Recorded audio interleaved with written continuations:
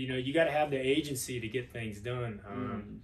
You and I have talked about this. You know, on paper, I'm not particularly gifted, but I ended up doing all this cool stuff in the military, not because I'm gifted, but because I had the will and I chose to go do these things. You said yes. I said yes.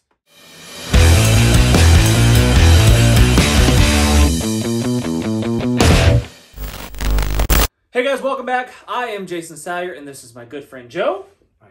And we are discussing why, or why not, why is it important to learn primitive skills, bushcraft skills? Is it necessary? Is it irrelevant? I mean, why waste your time learning how to rub two sticks together when you could just use a Bic lighter? They're That's everywhere, right? That's right. What do you think? Well, so from a military standpoint, knowledge is free, and you can carry as much of it as you want, right? It has no weight value to it. It's in between my ears. And what I like about primitive skills is if I had to walk out of my house buck naked, I know what I need to know to start a fire, get shelter, get food, get water, and at least service my very basic, you know, biological needs, yeah. right?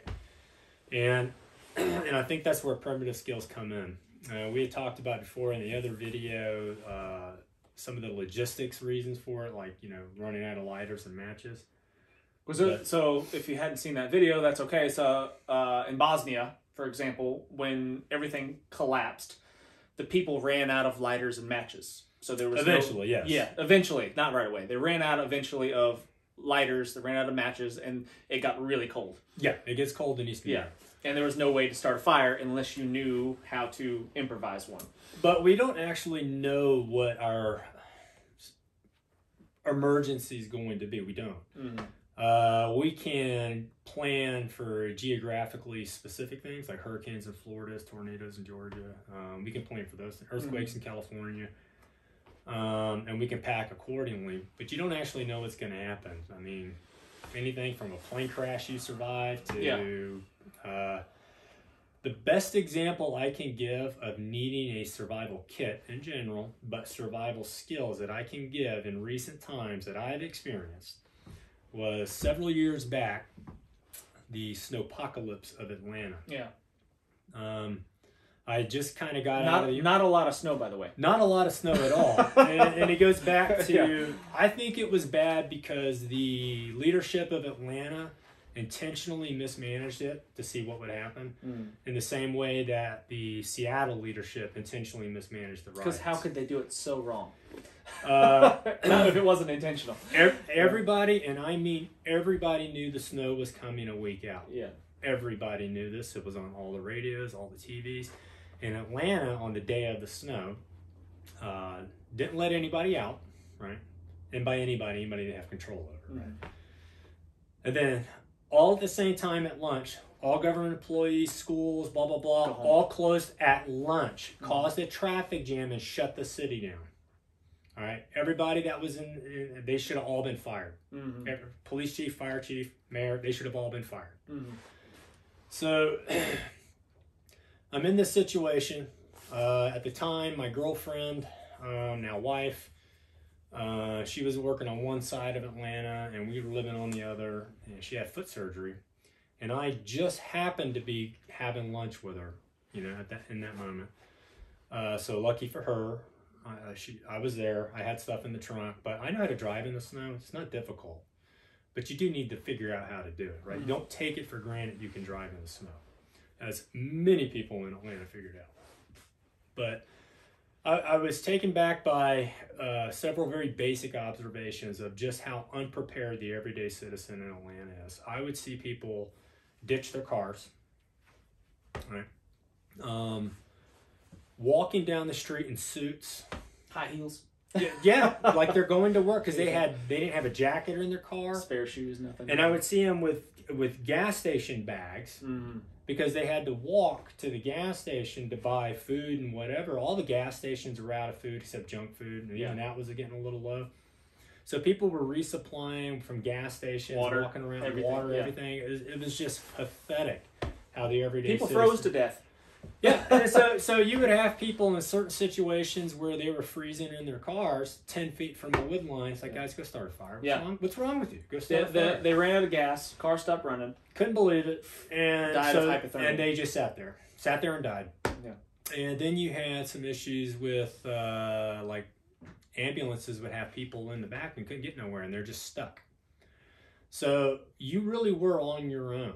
And at some point, the police issued over the radio, public radio, had issued a statement saying that they're only going to respond now if there's, I believe they said something, violent crime or traffic accidents was 2 or more, then upgraded to 3 or more. Wow. Right? They weren't coming. Because everybody's crashing. Because everybody's crashing. Yeah. And no reason to crash.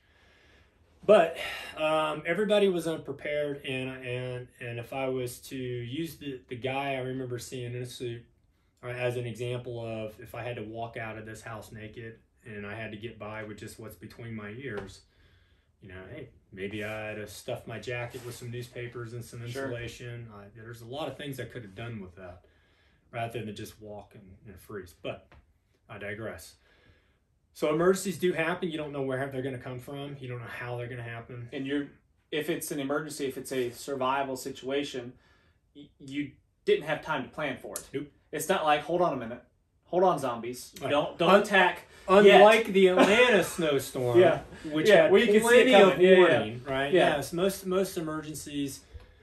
I imagine out here where we live, I can totally see a situation where you're forced off the road, either by conditions or whatever, but you end up off the road, up and pick a mountain pass, and you're in trouble. Yeah. So if you get thrown off the road up there and you're stuck on the ditch somewhere, that's going to be a life or death situation if you don't have the supplies. At the very least, you need to be able to walk out into the woods and start a fire. Yeah. Like at the very least, you need to be able to start a fire. Friction fire, striker fires, all those things are great. So I think what it does for me is it gives me a lot of confidence. So, exactly. and because I have the confidence, I stress less. Exactly. So, and that would potentially make a survival situation, which is already stressful enough, just in general, because of whatever, name it, car crash, whatever, stuck in a ditch, your car's totaled. You're already stressed out. But I know, because I know for a fact I have the primitive skills, even if I don't have the light in my pocket, I'm unprepared, I can still make the basic human needs happen because of those skills. And I can put my mental brain power towards solving other problems.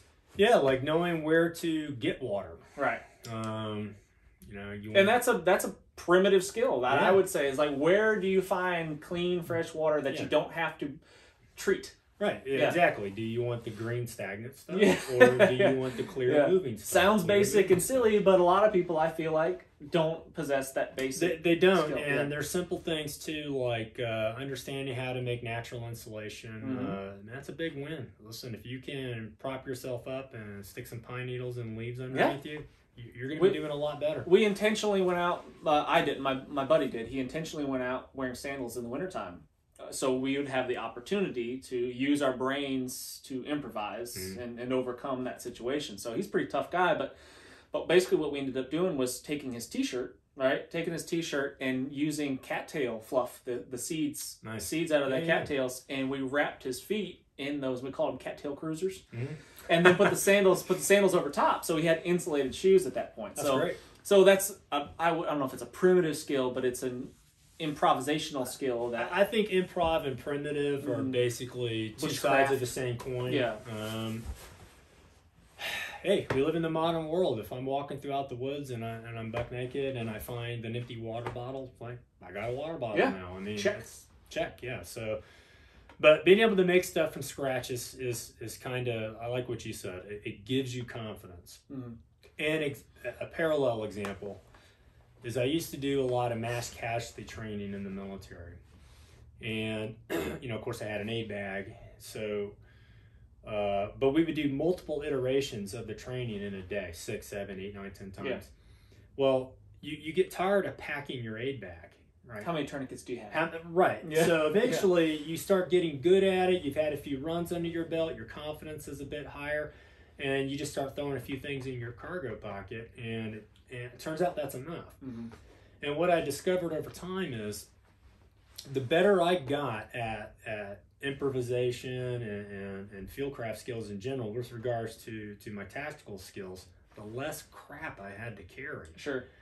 And in some cases, I would rather just make something the one time or the occasional time I need it than hump dead weight around with me. Exactly.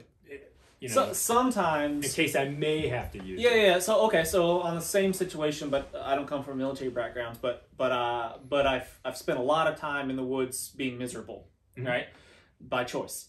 So there's some things that are worth just taking. Mm-hmm.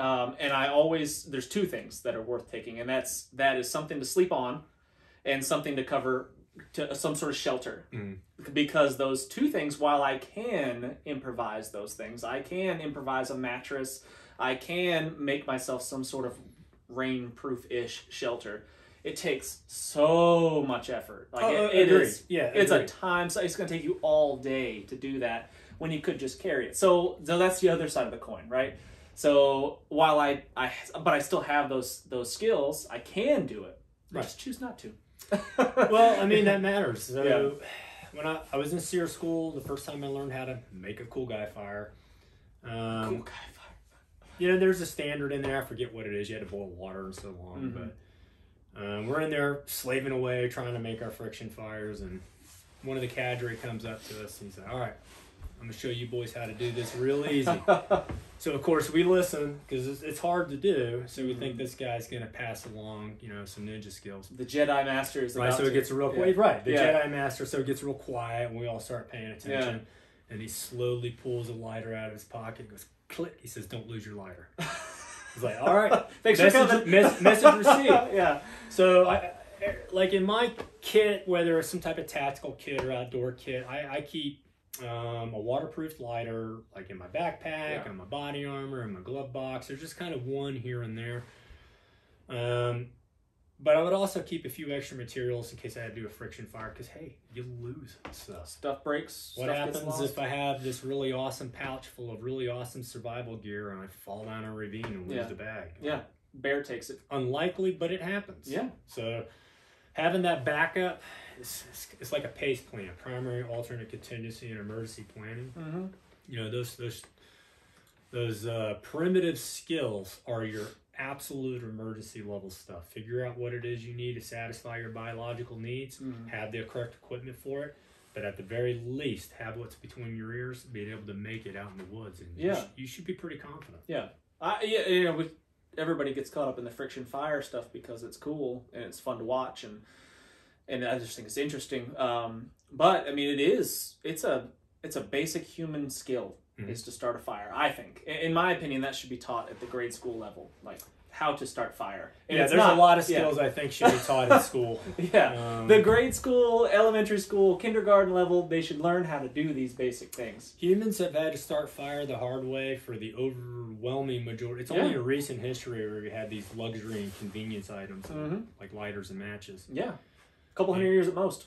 Yeah, I mean, it typically, like in an average household, you know, it was a woman's job to start a fire because that was relative to cooking and running the wood fire stove. So everybody knew how to start a fire, not just, you know, Joe Blow Commando who goes out in the woods all the time. Everybody should know how to start a fire. And how to not let a fire go out, more importantly, because that's the thing. A lot of people think, you look at our ancestors and they think, oh, every time they needed a fire, they'd go out, they'd get the things, and they'd rub the sticks together and they'd start a fire. No, like that would be stupid because it's, one, very time consuming, two, unreliable at best, it's weather dependent, right? So what they would do is they would have their fire kits, of course, they'd start that fire, and if they were stationary for any period of time, just keep the fire going. All you gotta do is have a few embers in there. Just keep it going. Just keep it going for a long... I kept a fire going for a month one time, nonstop, through storms and everything. It's possible to do that, and it's so much easier to do that than it is to create it from scratch every single time. Yeah, so fire management. Mm-hmm. I've seen it a lot, but I do see it where folks will try to, you know, let's say we're boil one cup in 15 minutes. I think, or one canteen cup of water in 15 minutes. I think that's the SEER school standard. little mistakes because folks don't actually go out and practice it. They just kind of work on the skill. Like they wouldn't go get the wood. Like they had enough, but then they'd run out real quick, and now you got crap. And they don't have a coal bed yet. Yeah. So you're in that mad dash to find anything and everything just to keep the coals going. But fire management's a thing. Not spreading the fire inadvertently is another thing. Mm-hmm. Do you know how to dig or create some type of fire system to where if it's just you, you would be comfortable, you would be safe enough where you would feel comfortable sleeping with an ongoing source of heat. It's a bit more than just starting the fire. A little thought has to go into it. It's survival.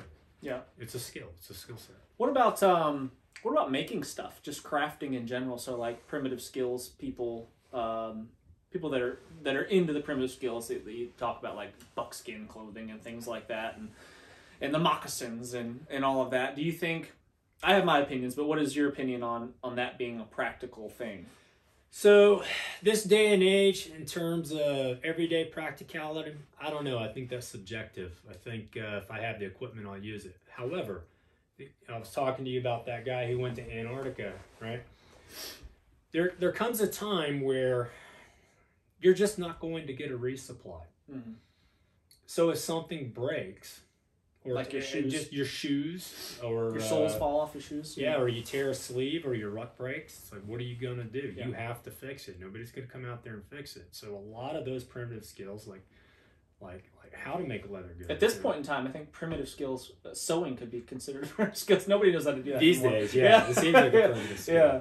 But for sure, some of those primitive skills, in terms of like basically being able to manufacture all your own stuff, it will go a long way towards keeping what you have going or replacing what you have as it's lost or broken. Mm-hmm. Does that make sense? Yeah. Like it just keeps just adds to the longevity of what it is that you have. Most of it I would think is repairs. Yeah, but so story from my granny. My granny was born right in the middle of the Great Depression.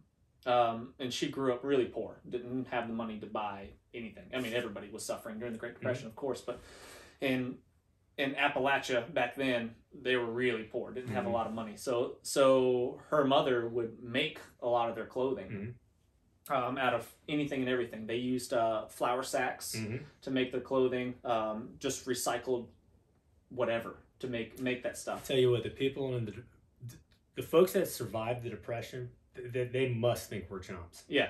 When they see us now, like, you guys are so weak, soft. You don't know anything. Yeah. You can't do anything. Yeah. But yeah, the Depression era folks had all that stuff dialed in. Yeah. You know, unfortunately, in the U.S., most folks don't take the time to learn how to repair their own car, repair their own homes and their own equipment until they don't have the money to pay somebody else to do it. Yeah.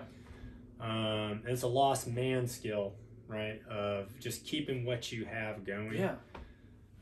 And those primitive skills, you take that and you add it to a wilderness experience. But those primitive skills, keeping what you have serviceable, that's important. Oh yeah. So maybe making, I think, flint napping or is that a practical thing? I think so. Yeah. I think if I'm in an extended stay in a wilderness setting, or maybe I'm in an emergency in a wilderness setting post-collapse and nobody's ever going to come, you got what you got.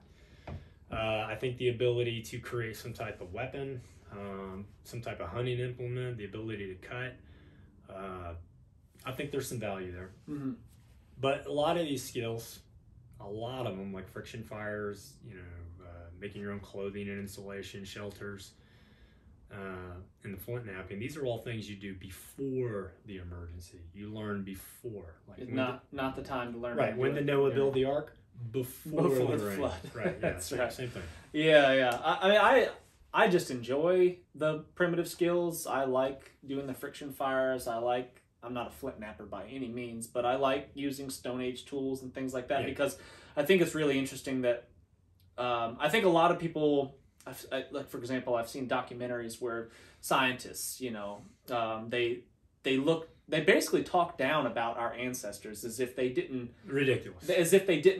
possess the skills, or not skills, the knowledge that we do now. You know what I mean?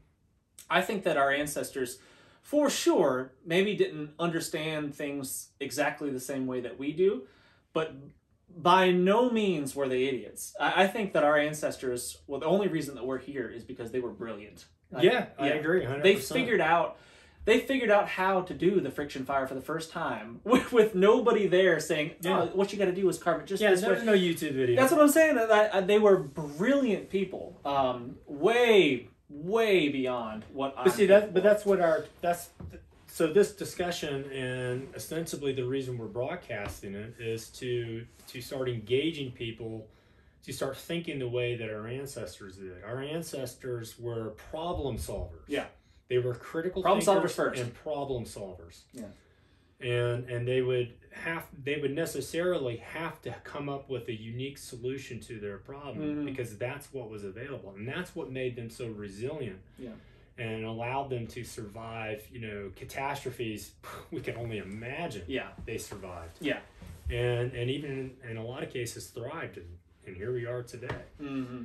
But they were problem solvers and critical thinkers, and a lot of and I'm not busting chops on Americans, but let's face it, that's who we're talking to. Yeah. Well, we've lost a lot of that edge. Well, yeah. So I think, again, so the reason that we're here is because of our ancestors and the things that they were able to overcome. That's right. And their willingness to overcome them. I think artificially, a lot of people would not be able to overcome those because they just wouldn't be willing to do it. They just lay down and give up. They don't have the agency. Yeah, that's the word. To handle their own affairs. Mm-hmm.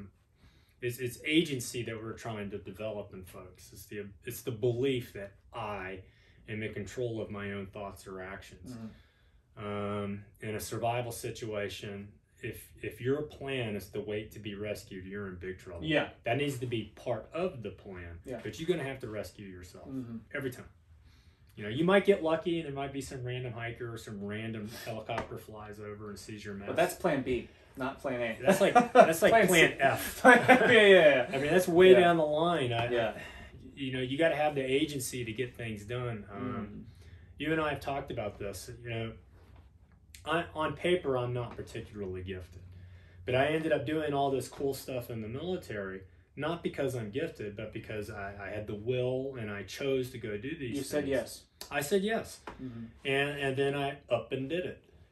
But it was difficult. It wasn't easy. It didn't come natural. Mm-hmm. I had to learn it and all these things. And I think that's something, you and I, we kind of share that understanding that the only reason most of these folks can't do it is because they won't get off the couch. Mm-hmm. They just won't.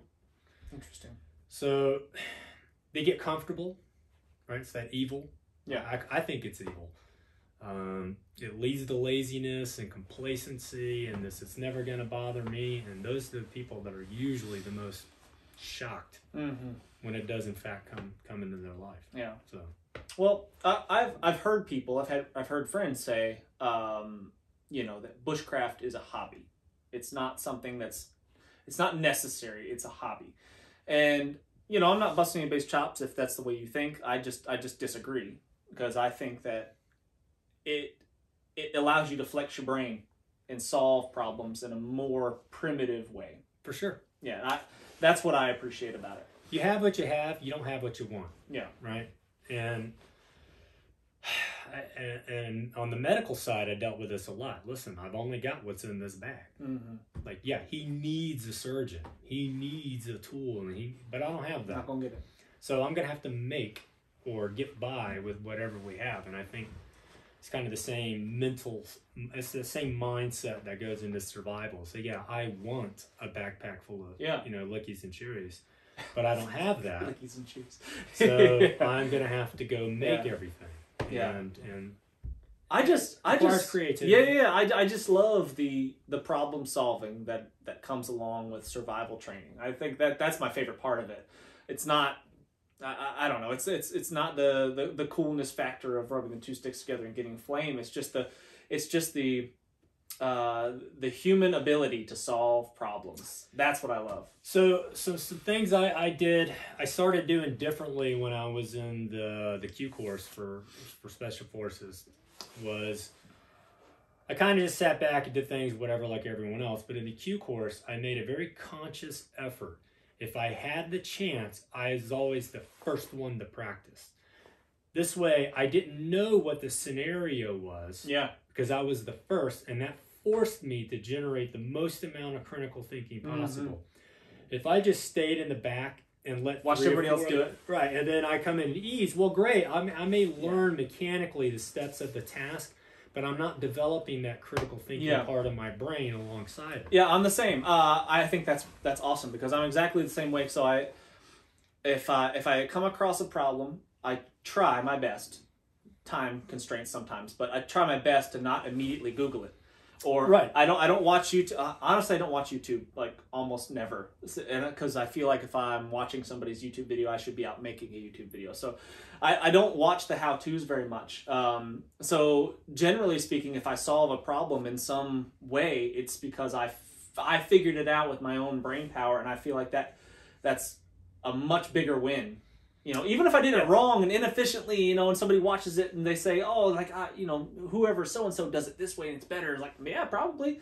But this is how I solve that problem. Yeah, so even if you're not mechanically inclined, you owe it to yourself to try to figure out and repair whatever's wrong with your vehicle. The dishwasher, the car. Yeah, home. Yeah.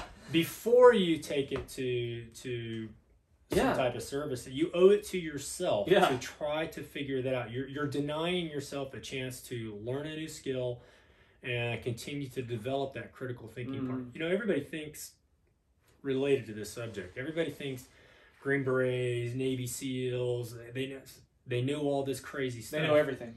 Well, they over time they start to accumulate knowledge for sure. But really, what you have in a special operator is somebody who's comfortable in chaos. They don't have to have the answer. They'll make the answer.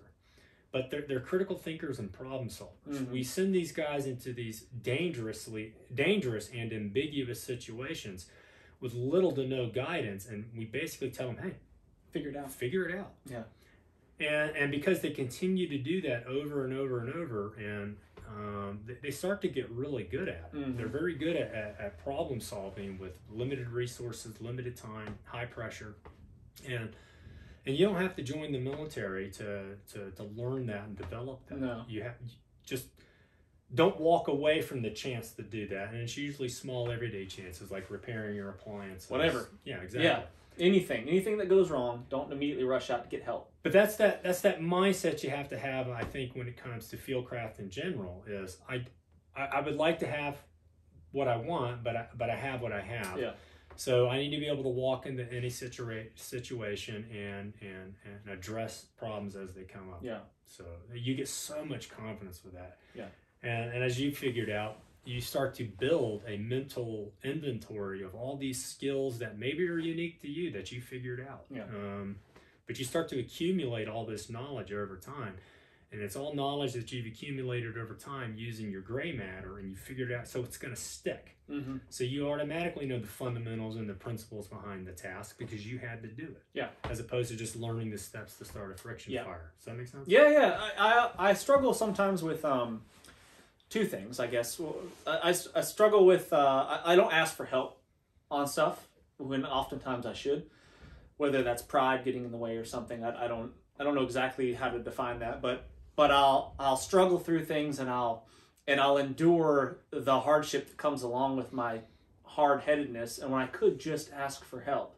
But the other side of that thing is anything that I've learned the hard way by being stupid, I feel like I own it, like it's mine. Like, you know what I mean? Like I earned that thing. That sticks. That sticks in a way. When you learn things the hard way, or you've had to endure discomfort to acquire it, it sticks in a way that just learning it from a book in an academic setting, or someone showing you, right? Yeah, it doesn't quite, like, there a lot more repetition goes into somebody else in that normal teaching student environment. But when you go out there and you engage those critical thinking skills and you solve that problem, it'll stick. Yeah, and I always go back to friction fire. Like for example, nobody taught me how to do a friction fire. No one said, no one sat me down and said, hey, carve it this way, do it like this. This isn't working because of this. Like, no one did that for me. Not because people were jerks or anything. It was just because I was stupid and didn't want to ask for help. I was too stubborn to ask for help, and I wanted to do it on my own, you know? Sure. But because of that, like that, and now that I've been successful so many times, it's mine. That's like right. that is my skill. I own that. That is mine because I worked hard for it. Well, that's a big part of fieldcraft in general.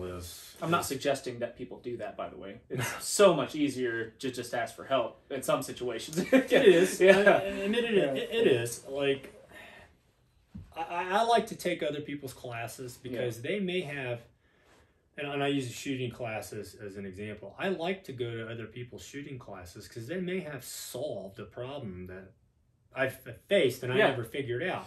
I'm still learning the same stuff. I may even already know it, but I'm going to get their particular brand, their particular flavor, and a little bit of their experience, transfers over to me when I take their classes. But I learn the most by going out there and doing it myself. Just doing it to the extent that you can do things about yourself for sure. I guess there needs, just like anything else, there needs to be a balance, right? Well, what is? That's what I'm saying. Self-reliance is a virtue. Mm-hmm. You owe it to yourself to try to figure it out to yourself before you start asking for help and before you start pawning it off to a paid third party. Sure. You owe it to yourself to really get in there and see if you can figure it out. Yeah. Right. If you got that engine light on and you don't know anything about cars, okay, sit down, open up the book, try to figure it out, and then ask for help. Yeah. You may get lucky and you may discover something. Yeah. But every time, and again, self-reliance is a virtue. If my immediate default, anytime I'm faced with a dilemma, is to outsource the solution, right? Yeah. I'm not being self-reliant. I'm being independent, right? I'm getting it done. I'm in charge of whatever the project is, but I'm not doing that self-reliance. That makes sense. Okay. Pretty much sums it up. Yeah. Cool. All right, guys. Hey, thanks so much for watching. Leave lots of comments, ask questions, disagree with us. Tell us what you think. Are primitive skills, bushcraft skills, practical for our lives today? Let me know. See ya.